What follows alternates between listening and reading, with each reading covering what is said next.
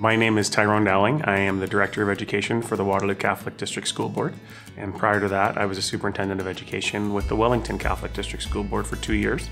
And prior to that, I had spent 21 years as a principal at 5 different schools at Waterloo Catholic. It's someone on social media, and to me, they're selling something or they're representing a brand. I don't know that I would see that as an influencer, though. I'm a person who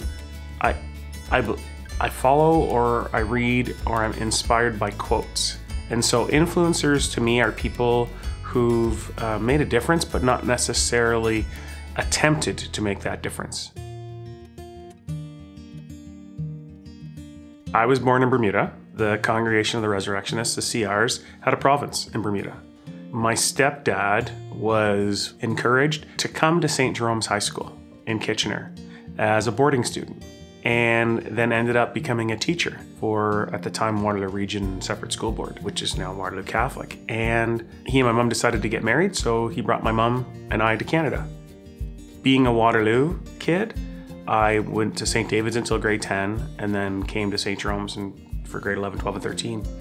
And Father Mike was just this, I don't want to say he was jovial, but he wasn't like serious. He was just a happy, seemed to be fairly relaxed man. And but when he spoke, you listened.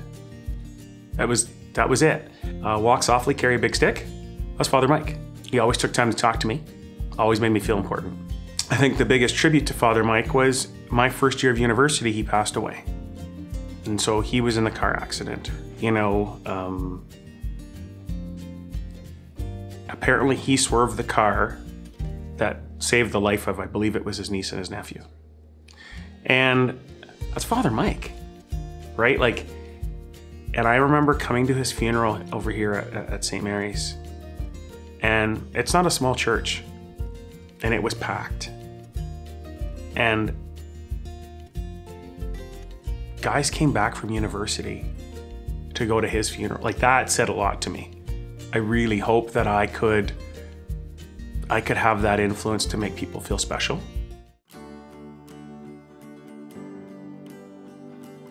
I've had the opportunity now to know people in high school who have become priests. One of the things that I've enjoyed is the ability to have conversation and to reflect.